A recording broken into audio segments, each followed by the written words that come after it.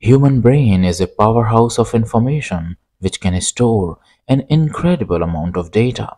But how much it can store in terms of gigabytes or modern digital devices? Let's find out. Our brain is composed of approximately 86 billion neurons. Each neuron forms thousands of connections with other neurons.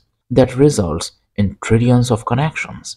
Neurons communicate with each other by transmitting electrical signals. It is because of these connections that the storage capacity of our brain increases exponentially. Information is processed, stored, and retrieved through these connections. When we learn something new or experience an event, neurons form new synaptic connections or strengthen the existing ones. This process creates pathways for information to be stored.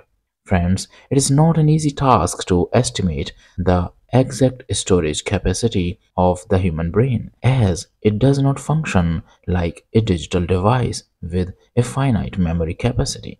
Actually, our brain has dynamic storage, which depends on different factors like strength of synaptic connections, the number of neurons, and also on individual differences. But still, if we talk about the brain storage space in terms of gigabytes, it is close to a million gigabytes. This is equal to 2.5 petabytes.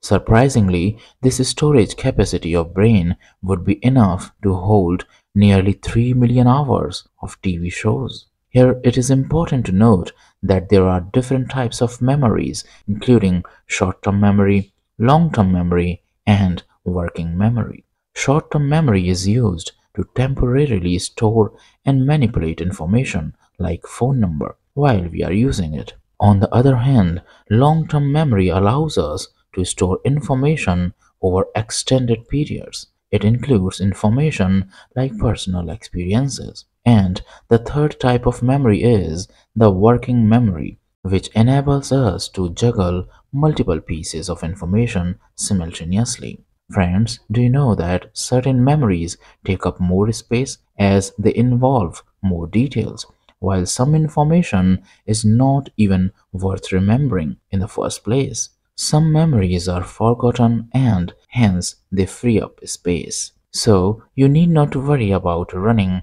out of memory space in your lifetime. This is all for now. For more such videos, don't forget to subscribe and press the bell icon. Thank you for watching.